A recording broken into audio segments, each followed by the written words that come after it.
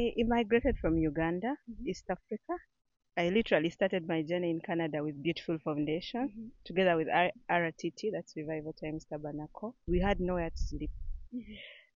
Other people, most of my colleagues were on the street, but even where I was sleeping down on the cement. So I had people talking about Peter Street, this church is helping people, please come. So I came. So when we came, they welcomed us. Pastor Judy became our mother. Everything, like any issue you would have, you talk to her, she helps.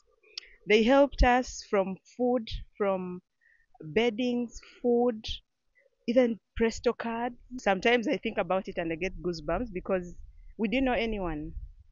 We just came here and boom, God brought a mother in our lives. I'm really happy and thankful to God about this day and Pastor Judy as well.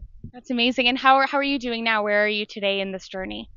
Right now, because our journey is a process, I am near my hearing. I've submitted my evidences, so I'm waiting to hear from IRCC. And I'm no longer in the shelter. That's the beautiful part of it. Yeah. I immigrated from Kenya, that's in East Africa, and the Beautiful Foundation found us in the streets. When we came, it was a very tough moment, and we thank God for Judith, how she helped us from the street. So they really did us a really good and humane thing. They give us a roof over our head. They give us food. They give us clothing, and plus much more. Not only the basic, plus our prayers every morning and every night.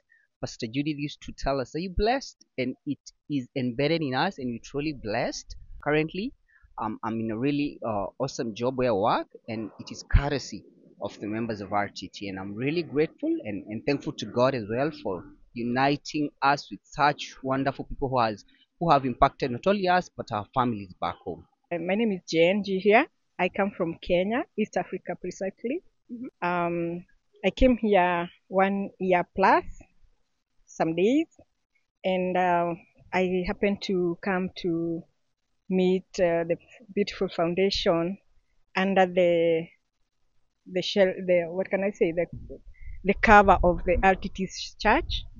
When I was looking for somewhere to sit, somewhere to navigate this country, and to be able to integrate with the community in this country. And I'm very grateful because Beautiful Foundation and RTT became my home. I appreciate Beautiful Foundation.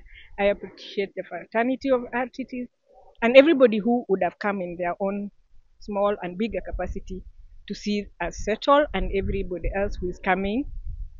We cannot have words to say thank you.